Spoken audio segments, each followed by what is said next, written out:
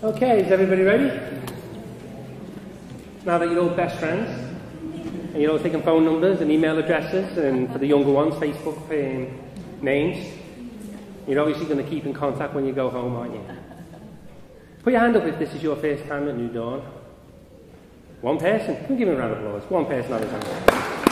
Fantastic. Put your hand up if this is your first time at one of my talks. Oh, shame on you. Well, welcome. Put your hand up if you've been to one of my talks before. Oh, good. People have returned. If you haven't returned, then sorry. Apologise in advance. Anyway, so what I'd like to do is, first of all, tell you what I'm talking about before we begin. Now, as you know, life, our spiritual life, is one long conversion. Conversion is not just once and then that's it. God is working on us every single day. Thank God. Thank God he doesn't give up on us. Thank God he constantly calls us to himself. Could you imagine if God gave up on us for 1 second? We wouldn't even exist. The fact that we exist shows that God does not give up on us. You know, if the devil had his own way, we would not exist. He wants to destroy us because we're made in the image of God. So the very fact that God doesn't allow that to happen shows that God is merciful every single moment of every single day, because God does not owe us anything. He does not owe us life. He does not owe us eternal life. He did not owe us sending his son to die for each one of us on a cross in the way that he did. He doesn't owe us anything. And he pours himself out and he gives freely, unconditionally, because he is perfect, pure love. And that's what he calls us to be for one another. Perfect, pure love. Anybody there yet? Getting there. Well, that's the 3 stages of the interior life. The goal is to be the people that God wants us to be. Because God can create us and then leave us to it. He created us, and then in sending his son, he showed us how it is to be done. He could have just gave us the Bible and said, get on with it. But he didn't. Instead, Jesus came and he showed us who God is. He showed us what love looks like, dying to self, being crucified, loving your enemies, praying for those who persecute you, blessing those who don't like you, who despise you. He's asking them quite there, isn't he? But notice Jesus never asks what he's not prepared to give. Everything he asks of us, he gave himself. When he was being lifted up on the cross, what did he say? Father, forgive them. They don't know what they're doing. How many times do we say that when somebody's gossiping about us and we find out? Or somebody hurts us? How many of us have unforgiveness in our hearts? Family members that we don't talk to anymore? We should say, Father, forgive them. They don't know what they're doing. Because really, when we hurt one another, we hurt God. But we don't always know that, do we? We don't know what we're doing when we hurt one another. Not really. We don't know what we're doing to that person's heart, that person's soul, that person's mind. And yet the very first commandment is love the Lord your God with all your heart, with all your soul, with all your strength, and with all your mind. And love your neighbour as you love yourself. So we know what God expects of us. I hear all the time, people say to me, I don't know what God wants me to do with my life. Well, you kind of do. He wants you to love him with all your heart, mind, soul and strength, and love your neighbour as yourself. Do that, and then the God will take care of the rest. All we have to do is be faithful. All we have to do is focus on the present, because that's the gift that God has given us. But where we get into trouble is when we worry about tomorrow, or we regret what happened in the past. Somebody once said, don't be anxious about tomorrow, or be worried about the past. Otherwise, you'll be crucified between those 2 thieves. Good way of remembering it. Anyway, in the name of the Father, the Son, and the Holy Spirit. Amen. Heavenly Father, we thank you for bringing us all here today to know you, to love you, to serve you. And we are sorry for all the times that we offend you, all the times that we don't love one another in the way that you ask us to, and all the opportunities that you give to us as well to love one another that we don't see, maybe we ignore, or maybe we just don't want to get involved. We're sorry for that, and we ask that you just pour your love and mercy upon each one of us. And we pray that you will speak to our hearts today in this talk, speak through me, so that people will experience whatever it is you want them to experience and hear whatever it is you want them to hear. Pray that we will go away from here with a renewed strength, with healing, whatever wounds we have, with forgiveness for those who need it the most. And we pray that you would just transform us and give us the strength and the grace as well, and the patience to be able to just continue to live our lives in the way you want us to live them. And we ask Mary, who is an incredible role model because she has already done all this as a human being. And we ask her to pray for each one of us and be our mother with us in these 3 stages of our conversion. Hail Mary, full of grace, the Lord is with thee. Blessed art thou among women, and blessed is the fruit of thy womb, Jesus. Holy Mary, Mother of God, pray for us sinners now and at the hour of our death. Amen. In the name of the Father, the Son, and the Holy Spirit. Amen. So, before I start, what I'd like to do is a little testimony. Tell you a little bit about myself, just so you know who I am. I apologise for those who've already heard it. It won't take that long, believe me. So, it's good that I'm sharing my testimony anyway, because this talk is about conversion. And my conversion began when I was around 16 years old. I wasn't brought up Catholic. I was baptised Church of England when I was a baby. Didn't know anything about God growing up. Didn't know anything about the Catholic Church. Didn't know anything about the Church of England. And here I was, Church of England. My mum was a Catholic, not practising. My dad, Church of England, not practising. And my brother's the same. And so I didn't have any knowledge of God. I didn't have any reason to believe in him. Didn't have any reason not to believe in him. The love of my life was karate. I loved doing that all day, every day. I hated school. Typical teenager in Liverpool. Hated school. I enjoyed playing football after school, but I enjoyed doing karate the most. And then around 16 years old, it was my instructor who invited me to go to church because there was a passion play on. And so I went, and it was strange, I didn't really understand it. And then later on, he invited me to the youth group. And when I went to the youth group, I met people who believed in God. And they were on fire. They were alive. And you knew God existed because God was so real to them. They made the Bible come alive. And they believed in it in their hearts. And that was the beginning of my conversion. Because when you are convicted with the truth, there is a response. There has to be, because we are created for truth. We're created by truth. God is absolute truth. And if we're created for God, then when someone speaks the truth, something happens. You can ignore it, but sometimes it's that strong you can't ignore it. All of you, or many of you, I'm sure, have your own conversion story. Can you remember when that was? Can you remember how that happened? Can you remember, was somebody else involved? What did it feel like? Was it immediate, or did it take time? Some people it's immediate, some people it takes time. But sometimes I think we need to look back at our first conversion. And sometimes we need to go back there and just remember what happened. What was the conviction in our hearts that God was alive enough to cause some kind of change in us? Because it's easy as Catholics to start going with the flow. Mass every week, prayer every day, you do the routine thing, and you just get into this routine. But Pope Francis says, when it comes to marriage, that it's important for the couple to always return to the first time that they met, to keep the romance alive. And we are married to God. We're the bride, he's the groom. And it's always good to remember the first time that we met. It's almost like a romance. So it's good to go back. And for me, I'm always going back, because when I give talks, it's good to go back. And that helps me in my faith, and I notice the difference. And so it was the conviction of the people that I was talking to that really began to convince me that God was real and that the Bible is real. And when you're hearing this for the first time, it is very strange.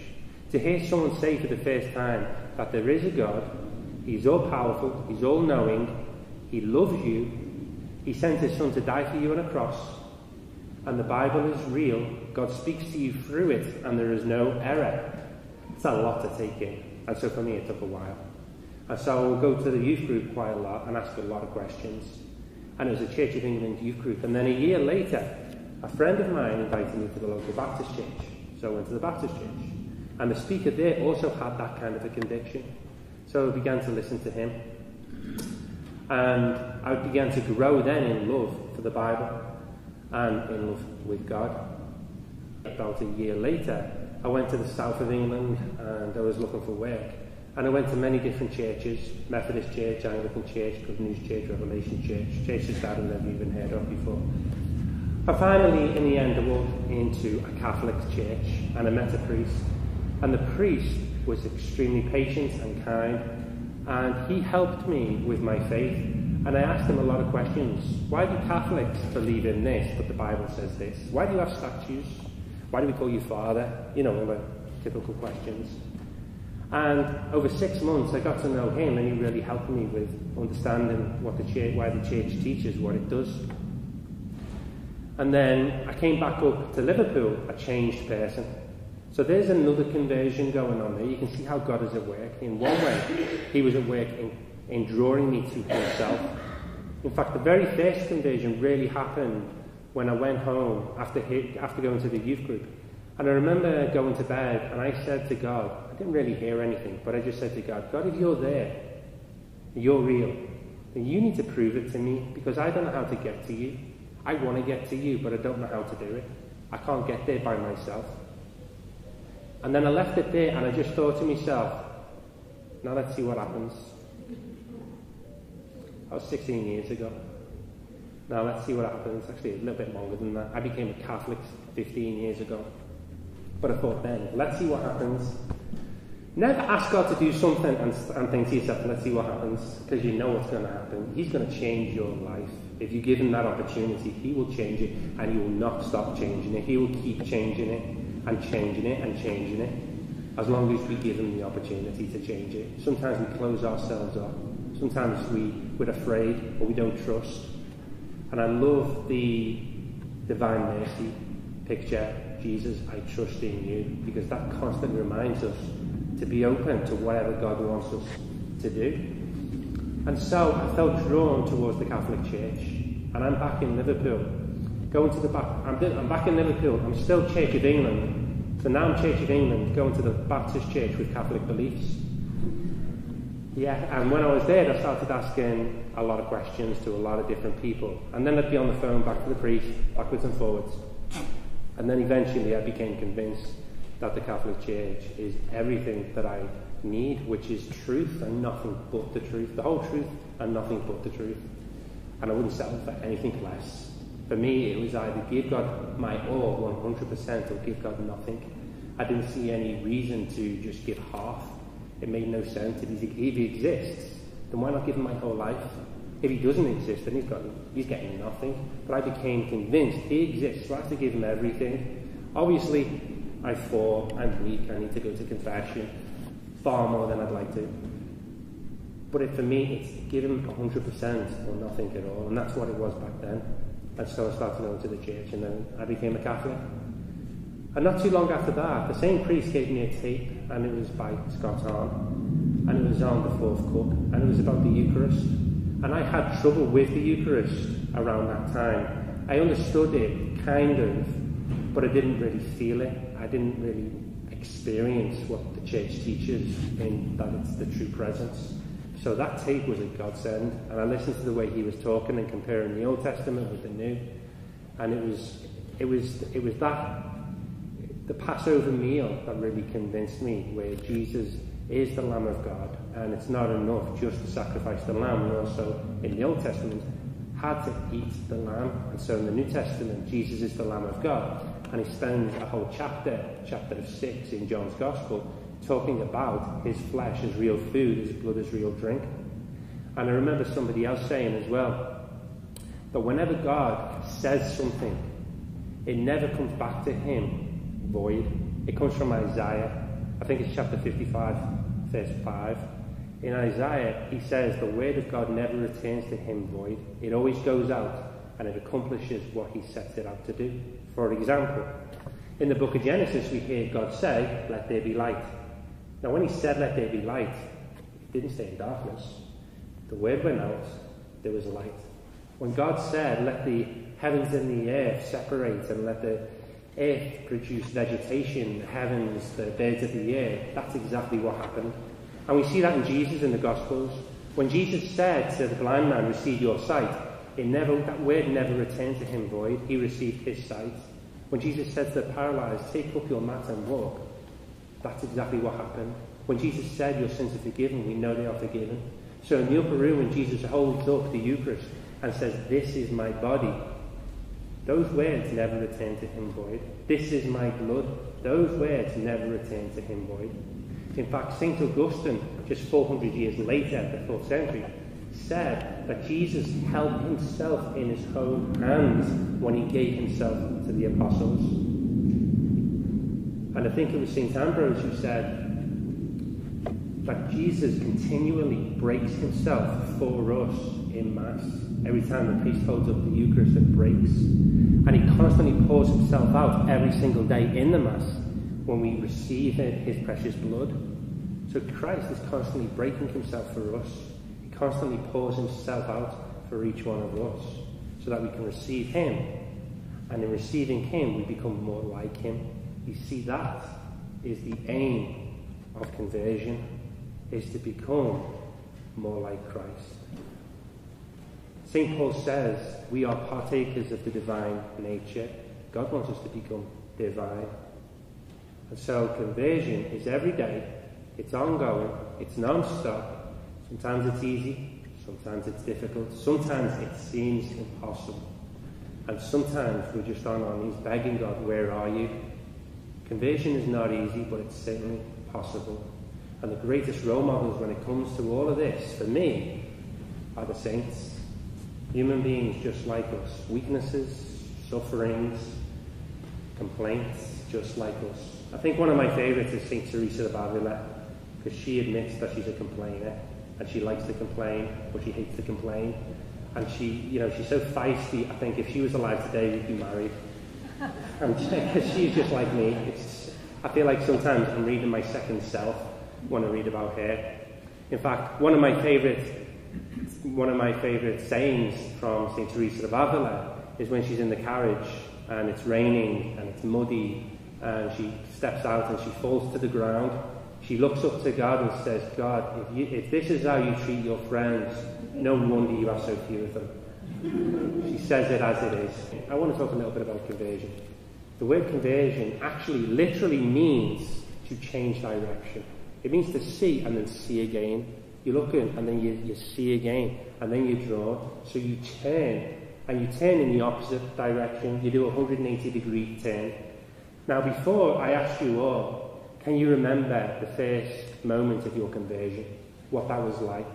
The first time you encountered Jesus Christ, because that's where the conversion begins. It begins with an encounter. You encounter the person. You encounter Jesus Christ. Now that cannot happen without the Holy Spirit.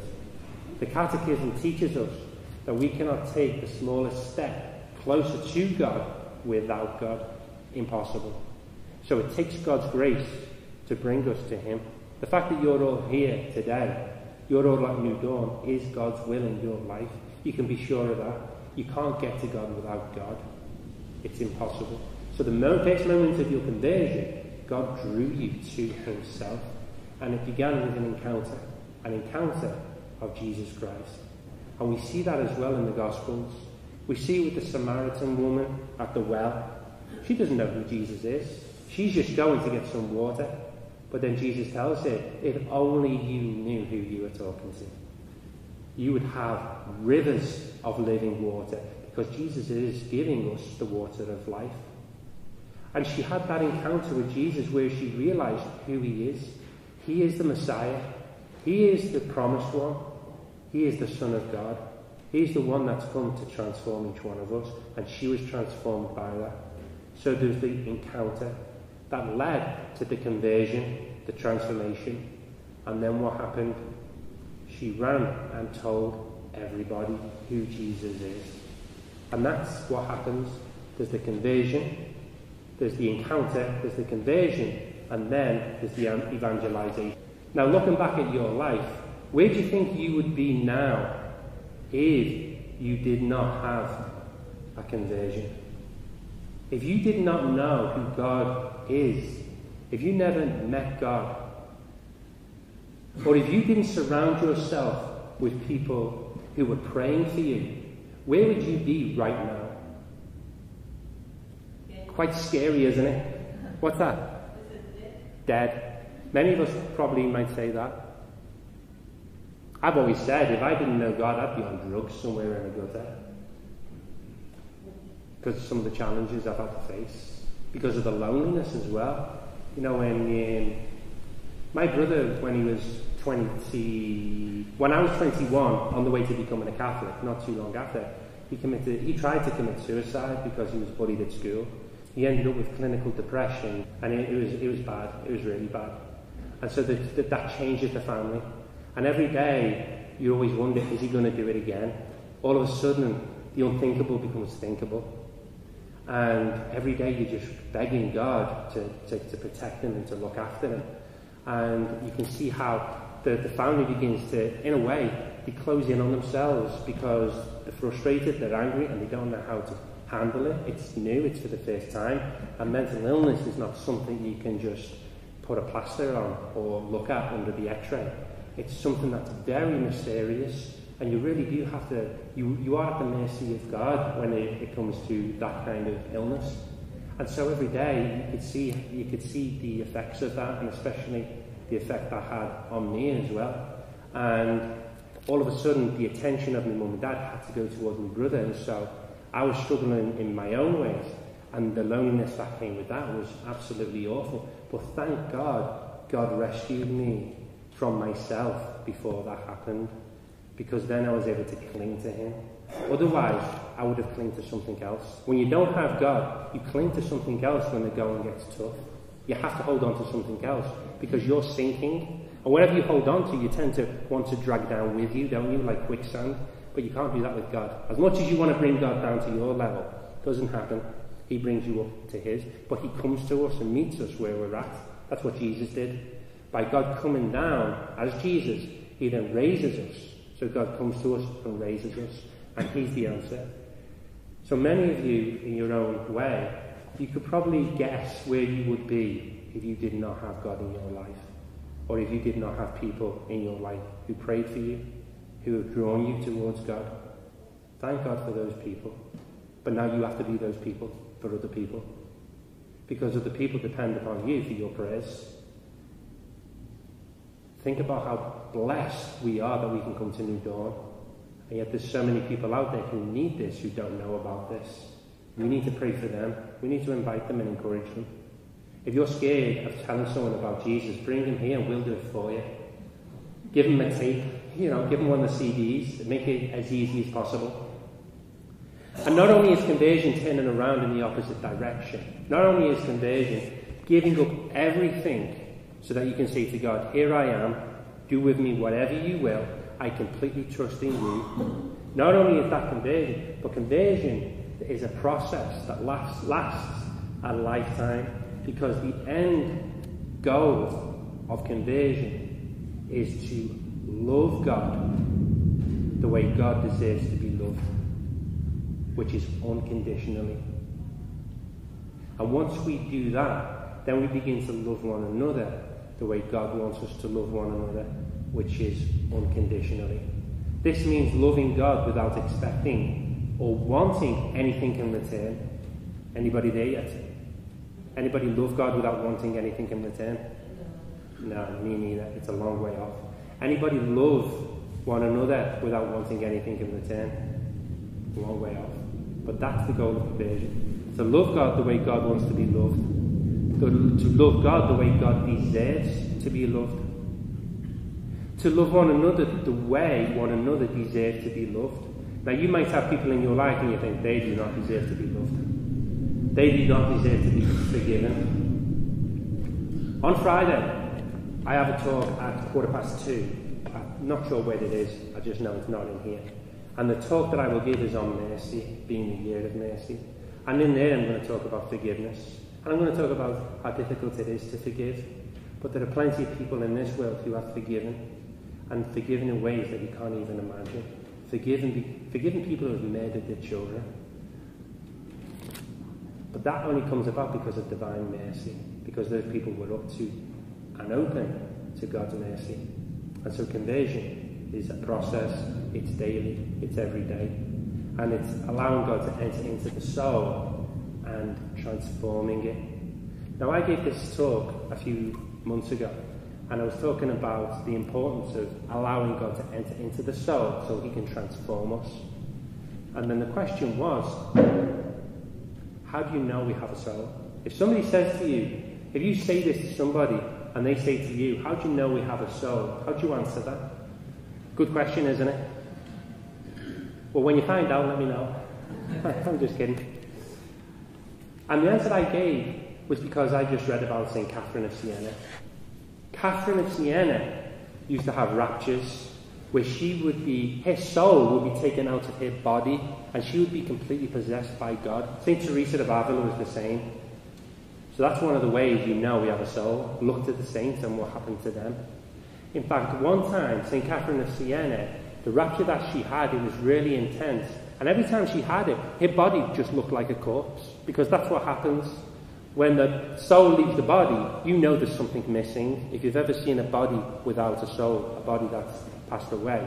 When I looked at my mum after she passed away, you knew that the soul had gone to be with God because there was something missing, more than just blood pumping around her heart and brain. There was something missing. And so when Catherine had this experience where her soul was taken out of her body, the body always looked like a corpse. On this one occasion, everybody thought she was actually dead, and he placed her inside a coffin. And they were all crying, they were all weeping, and news travelled all the way to the local parish. And the priest heard about it, so him and a brother ran towards the house, and they seen St. Catherine in the coffin, and they were convinced that she'd died. The soul had left the body. She was in a state of rapture, but they thought she was dead. And the priest began to cry really hard, really strong. So strong he had a hemorrhage. He burst a blood vessel in his chest, and it began to hemorrhage and bleed. The brother took hold of his hand, walked him towards the coffin, took hold of St. Catherine's hand, placed her hand on his chest. The bleeding stopped, and life began to return and colour back to St. Catherine's body. Everybody rejoiced. She sobbed. She did not want to come back. She was so happy with God, she was so miserable to be back here. Everybody else was so happy. That just shows you, doesn't it? When we're sad for our loved ones that they've left us, are they having a good time? Sometimes I think, are we more sad that we haven't gone with them? And so that's what it was for St. Catherine. So when somebody says, how do you know we have a soul? I say, look to the saints. And there's testimony there, the people who have, St. Teresa of Avila, she warned people, I'm going to look like I'm dead because this rapture's going to last a few days, but don't bury me, whatever you do. That's what happened, and exactly what she said. It looked like she was dead. They checked the pulse, no pulse. She's clinically dead, nothing. But they remembered what she said, so they had to wait and wait and wait. And when they were ready to bury her, she came back. But that just shows you, again, reason to believe that we have a soul. Always look to the saints.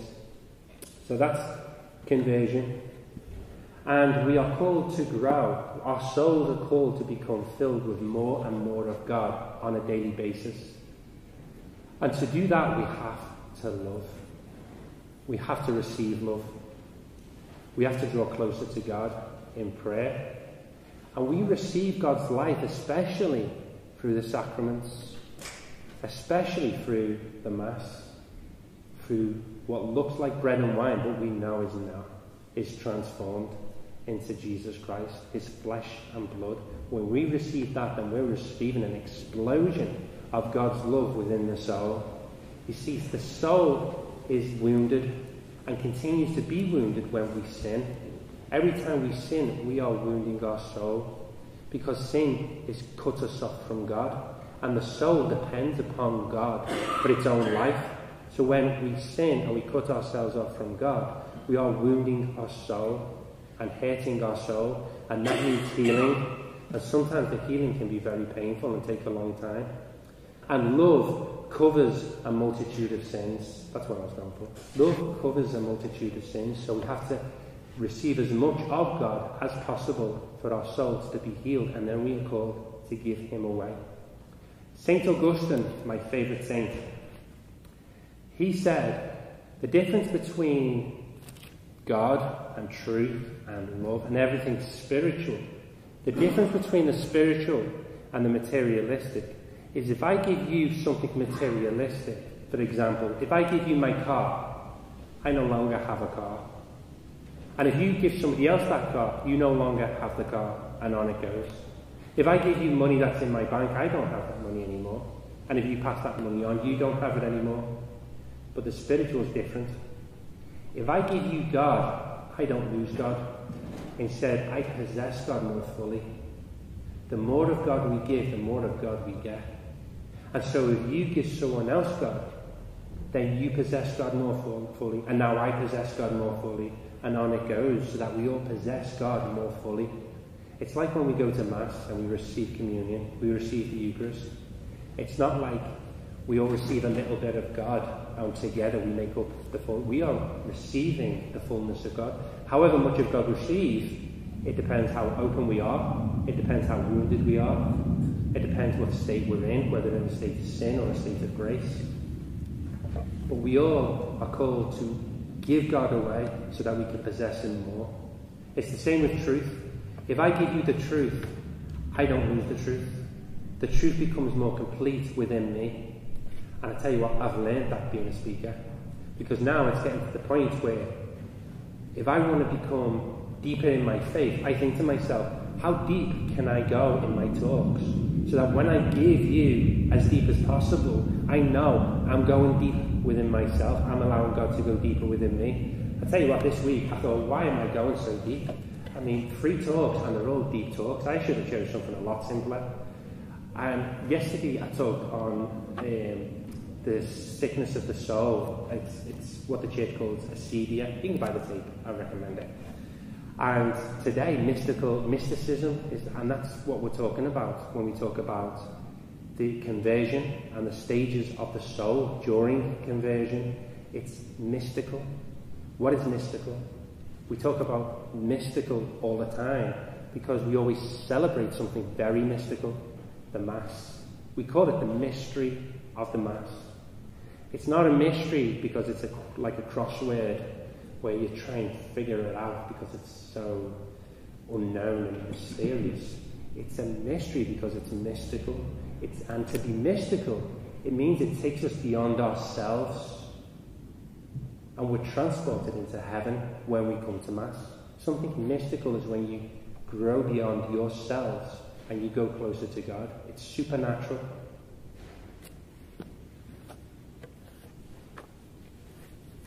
But in order to grow in our faith, it's not just a matter of receiving God and giving God away. We also have to ask ourselves, right now, no point doing it when we go home, we'll forget. Ask yourself right now this question: do I really believe that God exists right now? Because do I really believe that God exists right now? Because it's easy to go through all the motions and distract yourself from the doubts. But there comes a time when you have to face those doubts. Sometimes those doubts get too big, you can't ignore them. And that's what it was for me for a long time. It was like Mary and Martha. Mary was at the feet of Jesus, with Jesus. Martha was being busy and distracting herself from Jesus. And for a long time it was like that with me. I was doing. And it got to the point where I had to just stop and ask myself, do I believe in God right now? And that's when I experienced the doubts. And there's nothing wrong with doubting. In fact, it's important to doubt sometimes because it helps us grow closer to God. We don't want to believe in God blindly. It's not blind faith that we have. We need to get to God with the gift that He's given us. And so the question is, do you believe in God right now? And if you don't, you know what the answer is. If you're struggling, you know what the answer is. The answer is always pray. St. Augustine had the same doubts. His prayer was, God, I want to believe. Help me in my unbelief. And so we have to trust. But trusting in God Believing in God is sometimes easier said than done. It's like the man who walked across a tightrope across the Niagara Falls. He's walking across Niagara Falls and everybody's cheering. Everybody's saying, brilliant, you can do it. And he's shouting at everybody, do you believe I can do it? And they're all shouting, yes, we believe. And he goes all the way across, he comes all the way back. And then he says to everyone, do you think I can do it without the stick? And they say, yes, you can do it, we believe. So he goes all the way across, he comes all the way back. Then he says, I can do it blindfolded. Do you think I can do it blindfolded? And they say, yes, you can do it, we believe. He goes all the way across, comes all the way back. And then he says, what about if I have a wheelbarrow? I'm blindfolded and I have a wheelbarrow. Do you think I can do it? They say, yes, we believe you can do it. And then he says, what if I put a person in the wheelbarrow? Do you think I can do it? They say, yes, we believe you can do it. He says, any volunteers? Silence. See, believing is one thing, but putting that belief into action is sometimes another. It can be quite difficult. So, just to begin on the 3 stages of the interior life. The first stage is called the purgative, and that might be familiar, purgatory. The second stage is called the illuminative, and the last stage is called the unitive. Any guesses who came up with these 3 stages? He's a saint, he would be, wouldn't he? He also wrote The Dark Night of the Soul. Everybody's heard of St. John of the Cross. Well, this is where you'll find it, in The Dark Night of the Soul, the 3 stages of conversion. And the Dark Night of the Soul is separated into 2 parts. There's the Dark Night of the Senses, the Dark Night of the Senses, and then there's the Dark Night of the Spirit. And entrance from one to the next involves these 3 stages of conversion: the purgative, the illuminative, and the unitive. And he compares the very first stage to childhood, the purgative stage to childhood. He compares the second stage, the illuminative stage, to adolescence. You know how tricky adolescence can be. You know how much fun childhood can be, how tricky adolescence can be. And then he compares the third stage to the unitive stage. Now the first stage, the purgative stage, he says, happens to all of us when we are on our conversion, our first conversion. Happens to all of us. Many of us stay there. In fact, most of us stay there. Most of us don't enter into the illuminative stage in this life. In fact, hardly anyone in this life enters into the unitive stage, the final stage, which is where we love God the way God wants to be loved, unconditionally, perfectly, without any attachments in this world at all. He is our sole attachment, and we love one another the way He loves us. That's very difficult, and that's why for most of us it doesn't happen until the next life. Now how long you stay in each stage depends on the person, depends again on how open you are, depends how wounded you are, what state you're in as far as grace and sin is concerned. But most people, they enter into the purgative stage. Now this is the very first conversion, and I'm going to try and keep this as simple as possible because it can get complicated. And we're not here to be confused, are we? We're here because we want to grow and we want to be fed. So maybe most of us need to know more about the purgative stage than the other stages. But the purgative stage is when we're on our very thing, when we're in a relationship with God.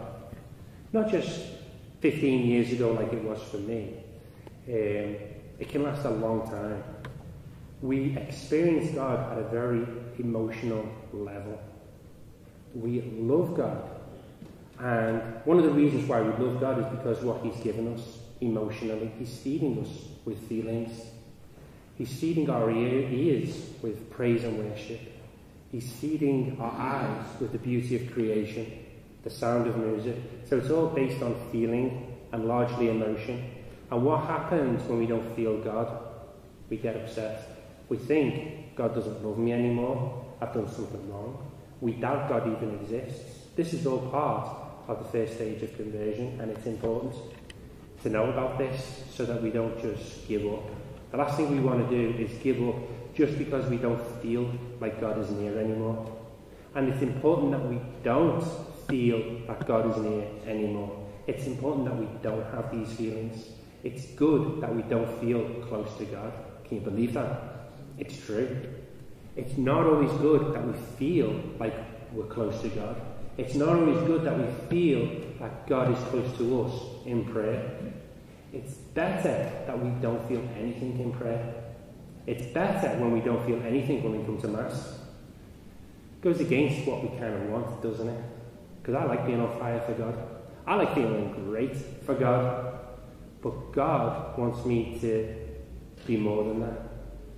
Because if I'm close to God because of the way I feel, then it's not because of God. I'm close to God because of the way I feel. And that's the problem. My love for God shouldn't be based on how I'm feeling, because then it's dependent upon me. It's dependent upon my feelings. Just like a marriage. St. John of the Cross compares it to a marriage where two people who love each other. What happens when you get past that honeymoon stage where those feelings begin to disappear? Well, today, 2 out of 3 marriages end in divorce. That's what happens. See, if you love each other is feeling only. When those feelings go, people think, well, the love's gone. But you know that love is more than feeling and emotion. Because if it's just about feeling that you have with your partner, then what you're doing really is you're loving the feelings, you're loving what those feelings can do for you. So in a way, you're using your partner to make you feel good. It's self-gratification. And you become more self-absorbed. It's only what you can do for me, how you make me feel. But true marriage is not about how you make me feel. It's about what can I do for you. It's about the good of the other. It's about loving the other as other. And it's about allowing the other, bringing out the best in the other person, regardless of how you feel. Because sometimes you can come home from work, and the last thing in the world a man wants to do when he comes home from working all day is listen. But guess what his wife wants to do? Talk. She wants to share. She wants to share the day. Now, he wants to come home, switch on the TV, get the remote and have a nice cold drink. But love demands more than that. It demands that he put down the phone and he listens and he's there for her no matter how he's feeling. God, the women are all smiling, the men are not happy. But that's what love is. More than feeling, it has to be more than feelings. And that's what it is with our relationship with God. So for all of you right now who are feeling so close to God, I'm sorry if I'm taking that away from you. I don't want to take it away from you. Because God, in the very first stages of our conversion, of our relationship with Him, He wants us to have these feelings. It's not that He doesn't want us to have. He wants us to have them because He wants us to be on fire with Him and He wants us to be a witness in the world. But He also wants us to grow up spiritually. He wants us to mature. And at this stage, when we're basing our faith on feelings, that's when He gives us what St. Paul calls milk of consolation, because we're not ready for solid food just yet. In fact, this is what St. Paul says. Okay, but you know the chapter where he wants us to grow up and he wants to fill us with solids, but we're not old enough yet. We still need to be fed with milk. That's the initial stages of conversion. That's where we're being fed with the emotions and feelings. And there's nothing wrong with that. But like I say, he wants us to grow from that so that we become deeper in our relationship with him. And what St. John of the Cross says is that dryness of prayer is a good thing. Anybody here ever had dryness of prayer? Oh, look at the hands. Take a look around, because sometimes you go through it. You think you're the only one. It makes it 1,000 times worse. Ever thought that dryness of prayer is a good thing? Some people do, some people don't. I hated it when it first happened to me. I never knew it was a good thing.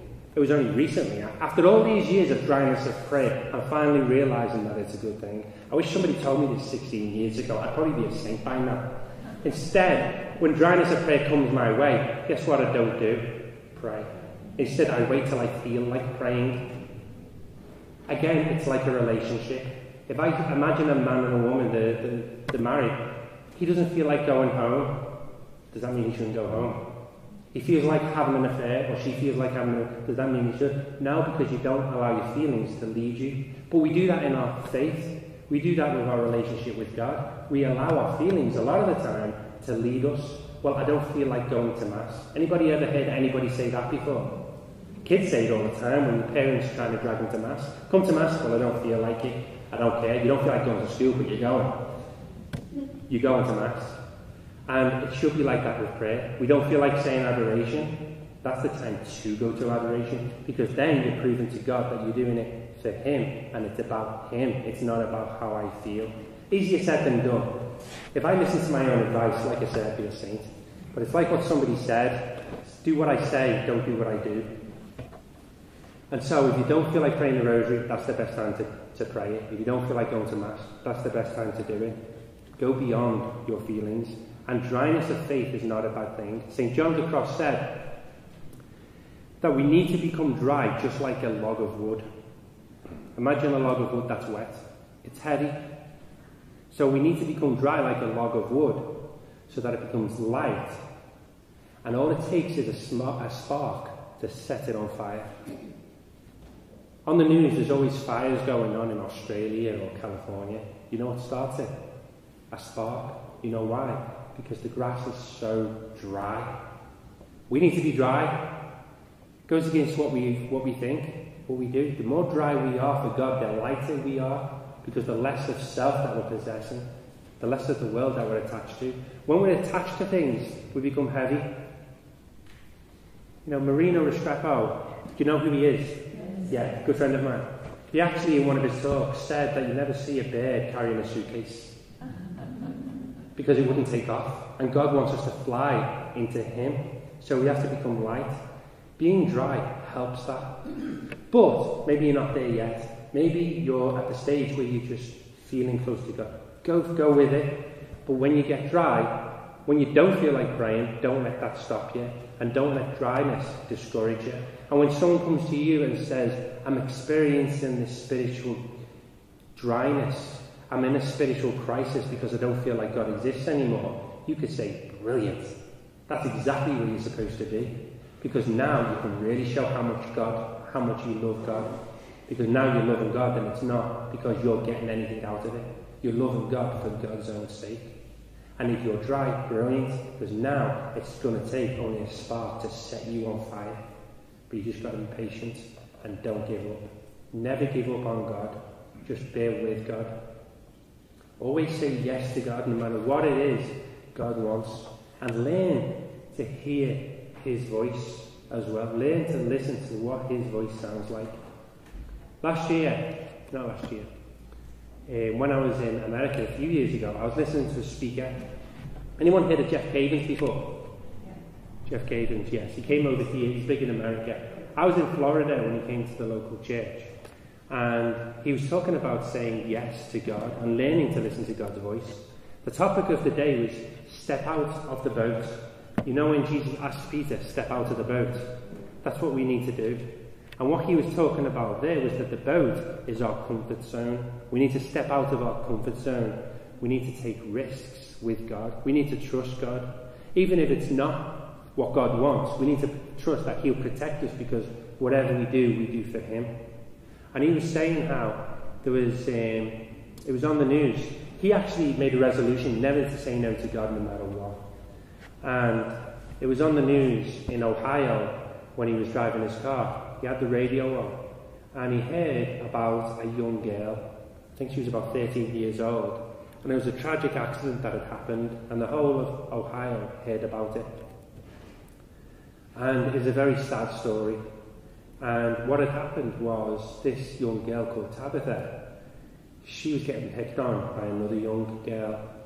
And Tabitha went to her brother and said, I'm being picked on, what shall I do? And her brother said, well, the next time that happens, you need to scare her. So go into the kitchen and get Mum's carving knife, come out and pretend to hit her with it. And that's exactly what she did. She went into the kitchen, got the knife, came back out, and she pretended to hit Tabitha with it, except the girl moved in the wrong direction. Tabitha ended up putting the knife into her and it killed her. And now she's in court and she's being sentenced. And Jeff Havens is listening to this on the radio, and he had to pull over, and she's being sentenced, and he knows where the prison is, where she's being held. And he stopped the car, and he prayed, and he said, God, if you was here right now, what would you do? And he felt God speak to him because he knew how to listen. He knew how to hear God's voice. And that's something we need to do as well. Learn to recognize God's voice when he speaks to us in the silence of our hearts. And whatever he says, don't say no. Take that risk. Step out of that boat. And so Jeff Havens asked the question, if you was here right now, what would you do? And he felt God say, if I was there right now, I would go to her. I would tell her that I love her. I would wrap my arms around her, and I would say to her, I have not forgotten about you. And Jeff Havens couldn't move any further. He knew that's what he needed to do. He could have easily have said, somebody else will do it. I'm not going to take a chance. We do that all the time. We feel like God is directing us to say something to someone, or going towards someone that we don't know. But we always think, well, God, somebody else will do it. Or we walk past a homeless person, somebody else will do it. But he couldn't move, and he didn't want to think somebody else would do it because he's decided never to say no to God. Step out of the boat. So he drove up to the prison. He walked in, and the man behind the desk didn't even look up. And Jeff introduced himself. Hello, my name's Jeff Havens. I'm here to see Tabitha. And the man said, I'm sorry, but there's no visitors today. And then he stopped. He said, hang on a minute. Did you say your name's Jeff Havens? He said, yes. He said, did you lead a women's biblical conference a couple of weekends ago? He said, yes. He said, my wife went to that and she hasn't stopped talking about it ever since. Come on in. You see how when we trust in God, he opens doors that we think are impossible. He opens doors that seem like they're locked shut. And so he walked in, and he was in the room waiting for Tabitha to come in. And she came in, she was shaking. In her hand there was a piece of paper. And she came over. Jeff got up. He wrapped his arms around her. And he told her that Jesus wants you to know, I love you, and I haven't forgotten about you. And then she burst into tears, crying. And then he stepped away. And he gave her the piece of paper. She gave him the piece of paper. The piece of paper she picked up from the cell that she was in the night before. Somebody had left it there. It came out of a CD case, a Christian CD case. And it said, I love you. You are not alone. Signed, Jesus. All because he didn't say, somebody else will do it. All because he took a chance. He learned to listen to God's voice. This is all part of the conversion process. Some of us are in our purgative state. The reason why it's called the purgative state is because God withdraws himself from the emotions and we suffer for it. Whenever God draws himself from us, we're going to suffer. But he doesn't draw himself from us by grace, only by feeling, because he wants us to long for him. And he wants us to love him more than feeling. And so God draws himself, and that pain is a purification. It helps us realize where we would be if we didn't have a relationship with him. But it makes us go deeper now because I want to search for him. I want to meet people who are on fire. I want to get my prayer life back in order. I want to come on a retreat and I want to get that back. And that's why we come, because we're yearning for God. So God removes himself. Just like a parent does with a child. The child is learning to walk, but that child's got to crawl first. And the parent's not moving the hands and the arms. The parent's right by the child saying, come on, inviting. And the closer the child gets, the parent withdraws. A bit like swimming. You see it all the time in the swimming pool. A parent's teaching a child how to swim. The child's out there and you think the child's about to go under, but the parent's confident because she knows she's right there if there's any trouble. But the parent has to step away for the child to get stronger and learn to swim closer and closer. And that's what God does to us. He pulls away. So we should never say no to God. Always say yes. Last year, I was in this very room and I was given a talk. And I was given a talk on saying yes to God. Now, before I began the talk, I was in the main tent, where we eat. And I was in there and I was talking to a group of nuns. And they asked me, John, what are you talking about in your talk? And I said, it's all about saying yes to God. Never say no. Always yes, no matter what it is. Yes, yes, yes, yes, yes.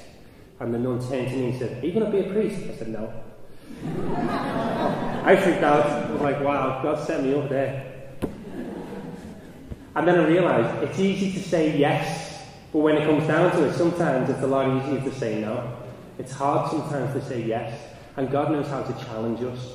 He knows how to get us right where He needs us and finds our weakness and targets that weakness. Sometimes I wish He'd target my strengths all the time and only my strengths, but He knows my weaknesses, and when He stretches me, oh, do I feel it?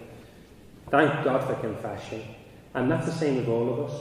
If he didn't allow us to fall, we would never be able to stand back up and get strong.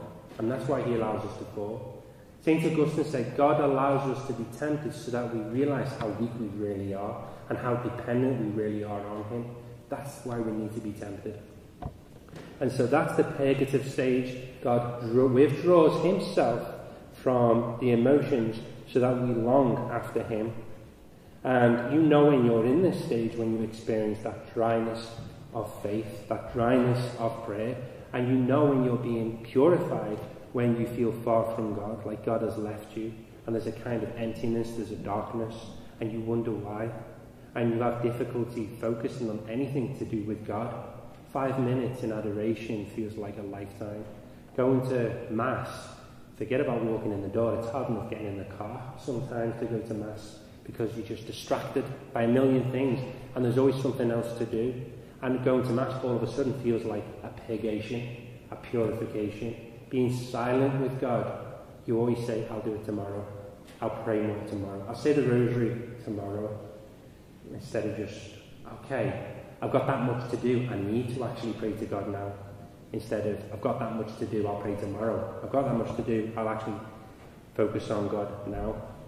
So God withdraws Himself from us. And if you persevere, if you allow this purification to happen, and it could take years, I'm convinced I'm still in the purgative stage, and it's been 16 years. And what happens then is you begin to enter into the illuminative stage. And the illuminative stage is no longer the dark night of the senses, because you're being purified from the senses. It becomes the dark night of the spirit. And that's also painful as well. It's another purification. Because God, in this conversion process that we have, God is constantly removing Himself from us and coming closer to us. In the beginning, it's feelings and emotions, but then when we get used to that, and we get more experienced in that, and we expect it, and we know it's okay, I'm not going to leave God, then He withdraws Himself from the Spirit. And the reason why then is because it's going deeper. He's going deeper into the soul. And what happens when He comes back? It's called the darkness because it's that longing for God, and it feels like we're in a darkness. We need the light back in. But what happens then with the Spirit? After God's removed Himself from the Spirit, and we long for Him, and we stay faithful to Him, and we stay as close as we can to Him, what happens then when He returns? His light is so powerful. It shines on all the wounds within our souls, and we become overwhelmed with our own sins.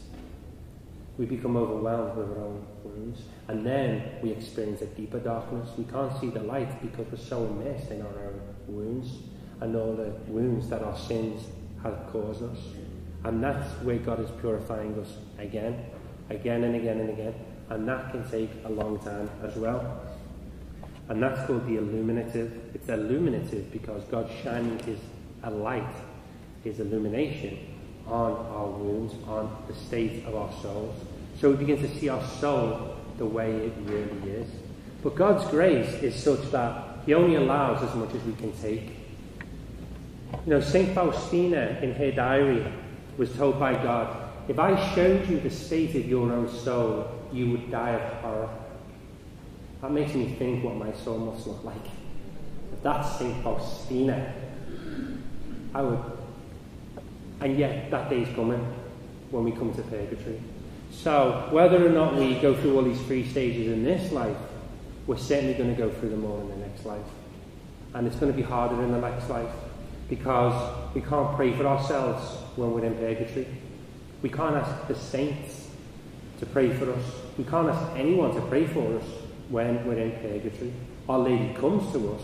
That's one of the things St. Faustina was shown. Our Lady came to the souls in purgatory, and she revealed herself as the star of the sea. She was there to help console. But God was greatly distressed. He said, I don't want these souls to suffer in purgatory, but my justice demands it. And so it's harder because they can't pray for themselves and they can't ask for prayer. Instead, they are dependent completely upon our prayers and our sacrifices and the masses that we offer up for them. And we need to do that, because the day will come when we're in purgatory, and we will need others to do that for us. You know, St. Catherine of Siena, who was terrified of her father experiencing purgatory, and she said to God, please don't let him die. Please allow him to live. Please don't let him suffer in purgatory. But his justice demanded, even though his mercy didn't want it, his justice demanded that he would have to go to purgatory to be purified. So before he died, he was constantly, it looked like he was going to die, it looked like he was going to live, die, live. His justice was taking him, but his mercy, because of St. Faustina's prayers, was keeping him alive. And in the end, not St. Faustina, St. Catherine, and in the end, St. Catherine of Siena said to God, allow me to suffer everything that he would in purgatory, so that he doesn't need to go to purgatory. And the moment he died, she suffered everything for the rest of her life. She got the whole lot. But then her father would visit her and offer her consolation and thank yous for taking his place. So it's important that we offer masses and we suffer, because we're all going to suffer anyway. We need to direct our suffering to helping other people, even people who are not in purgatory, our loved ones. And you might not know anyone who's suffering, but you do have family members that are still going to benefit from it. One man who is suffering incredibly, his suffering only changed when he walked to his newborn baby laying in the bed and said, God, I offer this up for the future of my child. In that moment, his suffering became a blessing, because now it had meaning and purpose. So, suffering is important, and suffering is a gift. And so even though we go through these stages, and it is a constant purification, a purgation, even though it feels like a fire in the soul because it's burning away all our sins and the wounds of sins, we have to see suffering as a gift. It's a gift because it helps us to be more closely connected to Jesus who suffered. Because conversion is where Jesus wants to relive his life, death and resurrection in you and me. That's true conversion. Jesus wants to relive his own life in you, which means his passion, because he wants to resurrect you. But before he can resurrect you, you have to go through the crucifixion. He wants to relive his life and death in you, so that you can raise with him. Because we're still sinners, we still fall, we're still attached to self, and he wants us to let go of self and be completely absorbed by him, in him. Every time we make the sign of the cross, Pope Benedict says the word, every time we make the sign of the cross, we say in the name of the Father, the Son, and the Holy Spirit. Pope Benedict says we're not doing that on behalf of somebody else. Like John Hesketh is here in the name of Miles, I'm here on behalf of Miles. That's not what it means to say in the name of. Instead, when we make the sign of the cross, what we're doing by saying in the name of is we are immersing ourselves in the Trinity. We're immersing ourselves in the very life of God. And we're allowing him to immerse himself in us. Full immersion. So remember that the next time you make the sign of the cross, which we all take for granted. We are immersing ourselves in him, especially when you put your hand in the water, which reminds us of our baptism. And the word baptism means immersion. So that's the illuminative stage. And the aim of the illuminative stage is contemplation.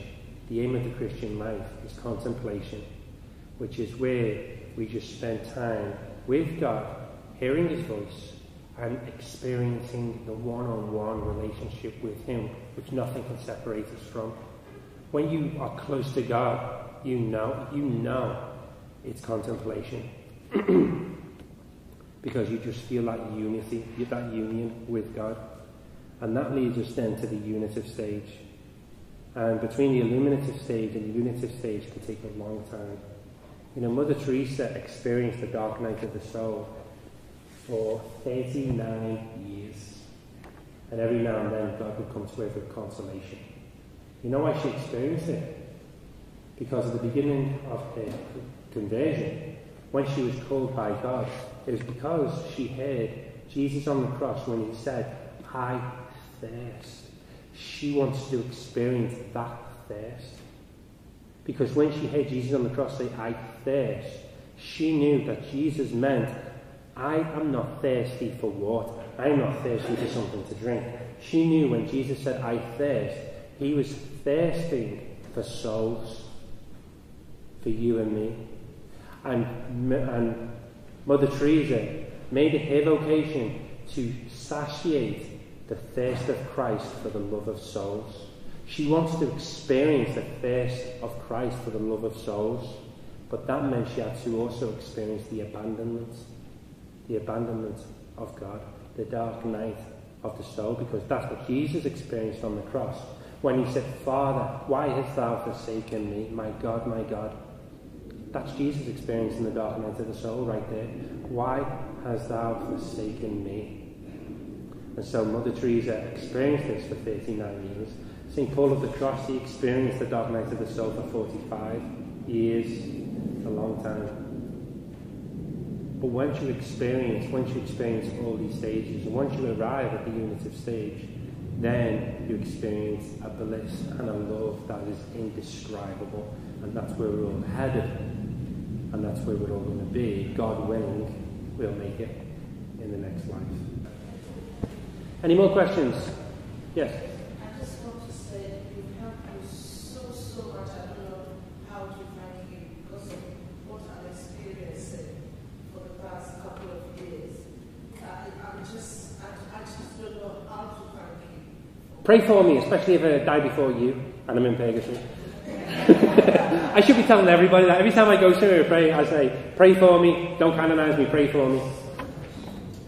Let's end in the name of the Father, the Son, and the Holy Spirit. Amen. Heavenly Father, we thank you for all the gifts that you give us, even gifts that we don't fully understand. We thank you when we go through feelings of dryness. Help us to see this as a gift. Help us to see that it's not all about us, but it is all about you.